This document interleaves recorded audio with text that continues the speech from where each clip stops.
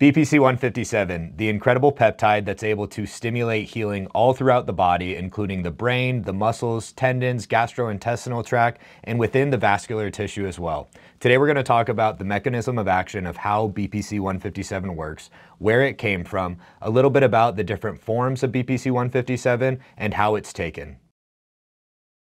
So what exactly is BPC-157, also known as Pentadecapeptide? It's a 15 amino acid sequence peptide that was originally developed as a synthetic form of a naturally occurring protein that's found in the gastric acid juice within the human body.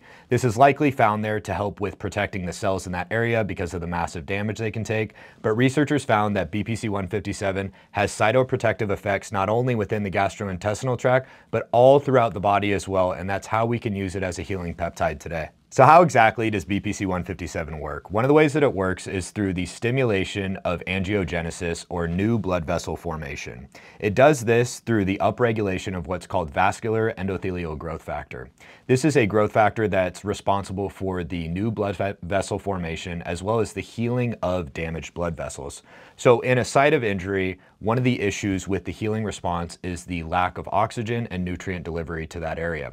So when BPC-157 is able to upregulate the vascular endothelial growth factor, we get actually better blood supply to that area as well as oxygenation to that tissue, so it accelerates and improves the healing response, but also during the healing, inflammatory byproducts and possibly other reactive oxygen species that need to be taken away and detoxified or removed from that area. So BPC-157 is great at stimulating the new blood vessel formation or angiogenesis to an injured site area, as well as helping to improve the areas in which any of that microvasculature or even major vasculature has been damaged.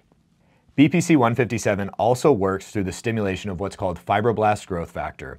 This upregulates the fibroblasts in an area, which allows for better mesenchymal tissue repair, extracellular matrix deposition, and the stimulation of new collagen production in that area. So when we have an injury that's either to the skin, the muscle, the fascia, the tendons, the ligaments, any joints, a lot of times that collagen is required to be produced and relayed down within a specific pattern, and the ability of BPC-157 to allow for better fibroblast migration and proliferation in that area actually accelerates and strengthens the healing response. Another way in which BPC-157 works is through the upregulation of what's called epidermal growth factor. When it does this, it allows for better wound closure or wound healing because the epidermis is also the skin layer, and through the upregulation of the receptors, we get better and more fast and robust healing within that area. Other areas in which that we could see benefits through the stimulation or upregulation of the epidermal growth factor is it within the mucosal layers of the nose or the gastrointestinal tract, and that's possibly how, or one of the ways in which BPC-157 is able to elicit its healing response within wounds and also within the intestinal mucosa.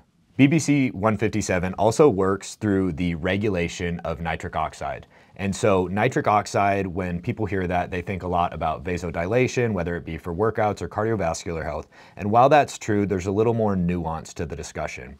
So we have what's called eNOS and iNOS. eNOS is endothelial nitric oxide synthase, and that's the enzyme within the blood vessels that's actually able to stimulate or produce the nitric oxide, which allows for that vasodilation. That's very important in the vascular injuries or really any injury context where we're trying to stimulate blood flow to that area, again, to help with oxygenation and help with nutrient delivery or growth factor delivery. And so BPC-157 is able to upregulate the endothelial nitric oxide synthase, the enzyme that we want to have for that nitric oxide to allow for those blood vessels to dilate and those nutrients to be partitioned to that area. But there's also what's called iNOS, which is inducible nitric oxide synthase. And nitric oxide, when it's in a healthy balance, can be beneficial for the reasons just discussed. But with inducible nitric oxide synthase, it produces a very large amount, and that nitric oxide can then be used as an oxidative agent and actually can be damaging to the tissue.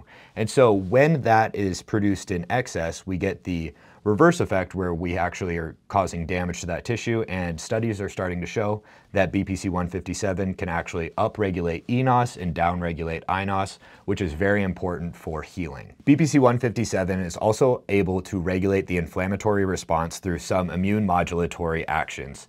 In other words, it's able to downregulate pro-inflammatory cytokines such as tumor necrosis factor alpha, interleukin-1 beta, and interleukin-6. An inflammatory response is essential to be there for a hormetic response or a healing response to occur. The body has to have a signal for something to happen, essentially. But when that signal gets out of control, whether it be in an acute injury or a chronic injury where the acute phase was never fully adequately healed, it leads to a chronic injury where we are still having an inflammatory response, which is leading to tissue degradation and pain.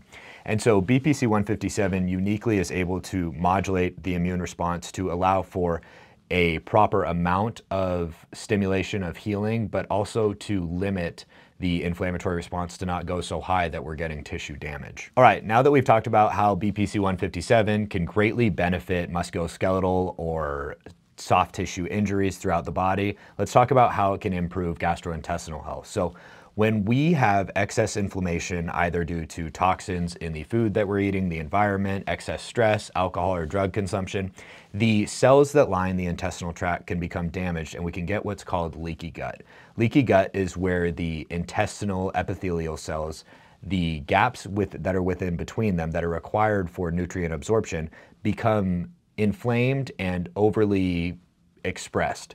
And so this allows for pathogenic or large particles to enter circulation, which can predispose certain autoimmune conditions or inflammation. And when that happens, a lot of the times the inflammation is left out of control and people have symptoms of bloating or gastrointestinal discomfort or constant diarrhea or constipation. And it can possibly lead to things like IBS, IBD, ulcerative colitis, Crohn's, even though those are significantly more multifactorial. They all are associated or related to excess inflammation within the gastrointestinal tract. So BPC-157 is able to actually regulate not only the inflammatory response like it does throughout the rest of the body, but also the proteins that are required for maintaining those gap junctions and allowing for healing of a leaky gut and not allowing those large particles or pathogenic particles to enter circulation. Some of those proteins could be Claudins, Occludin-1, or Zonial occludins. And these are extremely important and can be tested for through stool testing, but for maintaining that gastrointestinal health and not allowing greater than what's necessary permeability within the intestinal tract. Lastly, about the mechanism of action of BPC-157 is that there's good research to show that BPC-157 is able to cross the blood-brain barrier and help to regulate neurogenesis and help with reducing inflammation within the brain. It does this, or it's speculated and within cell models to do this through the upregulation of what's called brain-derived neurotrophic factor, which is important in neuroplasticity and our brains beneficially changing, and it's also able to regulate the NMDA receptor, which is a receptor that's required for excitation or neuronal signaling within the brain, and when left in excess, the neurons can be hyperstimulated and that can be toxic to a neuron. So there has to be a fine balance between excitation and the GABA system, which helps with the inhibitory responses within the central nervous system. And so BPC-157 can be great for reducing neuronal inflammation and also helping potentially with neurodegenerative disorders, Parkinson's, Alzheimer's, dementia, at reducing the inflammation. And then mechanistically speaking, if we're able to reduce the inflammation and upregulate the brain-derived neurotrophic factor, then we could possibly get some neuronal regeneration within the brain. That's completely mechanistic at this point, but I do think BPC-157 could be a good adjunctive therapy in many neurodegenerative disorders. So in what situations would we want to use BPC-157? We would likely want to use it in any musculoskeletal injury, such as sprains, strains, minor tears that don't require surgery, and even if they do require surgery, BPC-157 would help with the healing response. For all the reasons previously mentioned, I've seen in my practice and anecdotally and in the research that BPC-157 is able to significantly accelerate the healing period and also likely the strength at which the tendons or ligaments or soft tissues are able to heal at. So not only do we cut down the time that it's required to get back to activity, but also that tissue is likely to be stronger than it would have been without utilizing the BPC-157. Other conditions in which that we may want to utilize BPC-157 is with gastrointestinal disorders, like we talked about a little bit earlier as well, utilizing it in things like ulcerative colitis, Crohn's, celiac disease, IBS, IBD, or anyone dealing with what would potentially be increased intestinal permeability. BPC-157 seems to be great at acting within that intestinal mucosa, reducing that inflammation and helping to regenerate the tissue that's within there. Another area in which that BPC-157 could be utilized is within the neurodegenerative diseases, Parkinson's, Alzheimer's, dementia, or anybody that's experiencing increased neuronal inflammation. Now, whether that be because of a traumatic brain injury or a concussion, or somebody who's has very poor sleep and been extremely stressed out and they're assumed to be under great burdens of inflammation, this may be able to help accelerate the healing response within the brain and improve cognitive effects there. A question that a lot of people want to know is what's the difference between BPC-157 and Pentadecapeptide?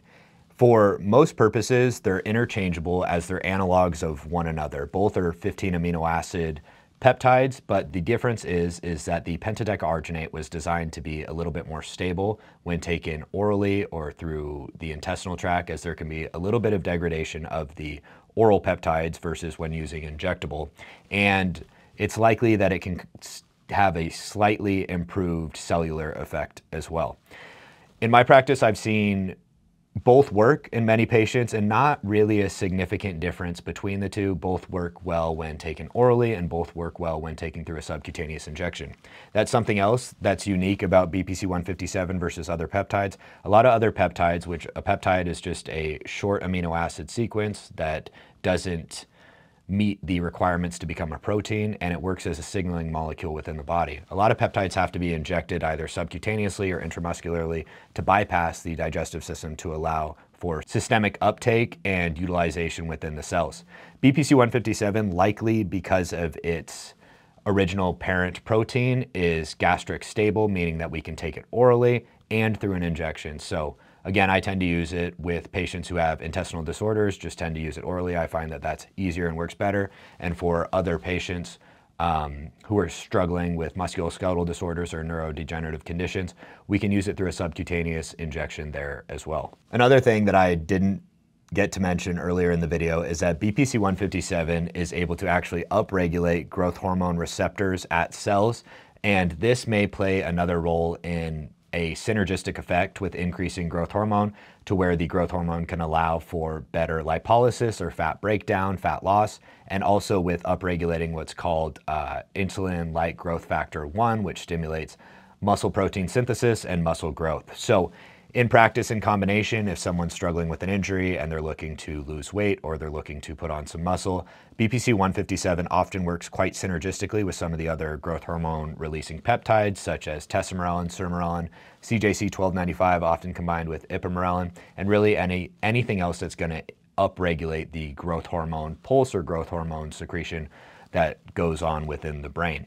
So overall, I think BPC-157 is an incredible peptide that has a lot of clinical use applications, whether it be to reduce systemic inflammation, neuronal inflammation, or stimulate healing virtually anywhere in the body. It seems very effective at that. Side effect wise, I think the side effect profile in the literature and also in my use in practice and through consulting other people, the BPC-157 has a very low side effect profile, but there is always potential for side effects to occur with peptides. And it's, for that reason, very important to make sure that you're getting them from a reputable source, ideally a compounding pharmacy that's regulated by the FDA, and not getting it offline because of the risk of contamination or like lipopolysaccharides or endotoxins, and making sure that you're working with somebody who understands your medical history and your goals and scenarios and how to use these peptides properly. Because although a lot of them can be safe and very effective at achieving what they were designed for, it's important to know everything about the patient and make sure that there's going to be no interactions or any contraindications with medical history or current state of health. So Again, BPC-157 is one of the peptides I really like to use often for a lot of different issues. If I didn't answer any questions in this video and you have any questions, leave them in the comments below. Hit like, subscribe, as we're trying to increase the subscriber count and get these videos out to more people. If you have any suggestions of videos or topic ideas that you'd like to see a video about, go ahead and leave those in the comments as well.